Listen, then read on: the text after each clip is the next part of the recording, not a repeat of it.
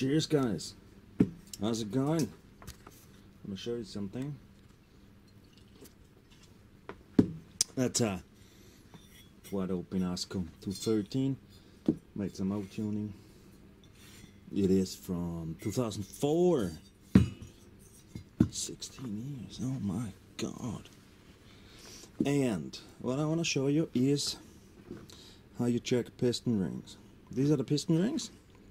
The kit has approximately 20,000 kilometers on it, and we're now gonna measure this gap here inside when they are in the cylinder. So let's put them in even. Let's see if I can zoom in.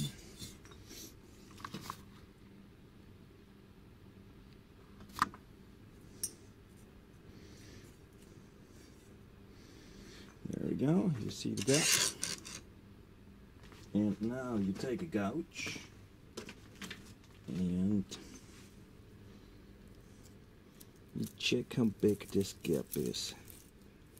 Take 0.25,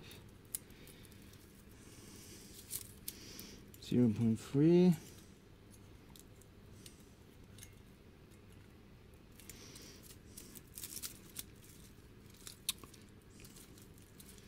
0.4.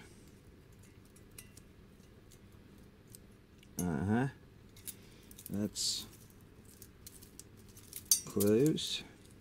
And the 0.5. 0.5 does fit. So this ring has 0.5 millimeters. It's the top ring. That's the bottom ring. What does it have? More or less. What's your guess? It rhymes even. I say it has more, so let's start with 0.6. Schwupp. It swallows 0.6. And 0.7. Ooh! Interesting, isn't it? 0.8. 0.8. Okay, this cylinder kit definitely needs new piston rings.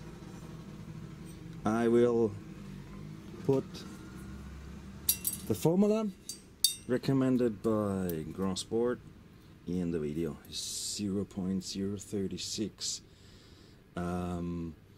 for every 10 millimeters of bore, something like that. So I guess it's 0.26 for new rings.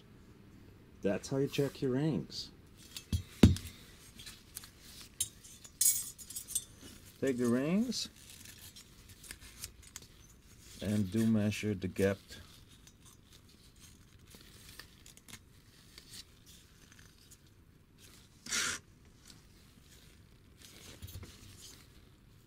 This one, just to be on the safe side. Just control it. I will put the right formula in the video then.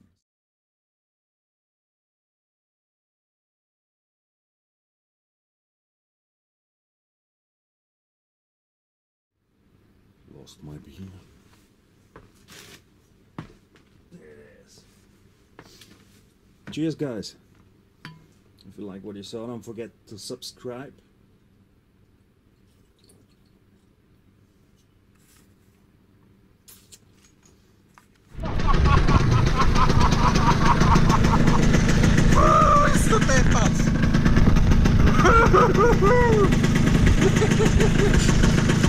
Ein Biest! Sorry, ja. Bist du deppert, ist das ein Biest jetzt? You have to roughen the surface. Sandpaper and put it in the drill, some oil in it, and roughen it up. You give full throttle. And you close the throttle, full throttle, close the throttle. And these two parts are sandpapering each other, roughening each other up perfectly. How can you see if an engine occurred here. This means there's blow by. If the skirt is black, the rings are not tight and the engine was broken in the soft way. If you run it in the hard way, piston looks like this. There is nearly no or zero blow by.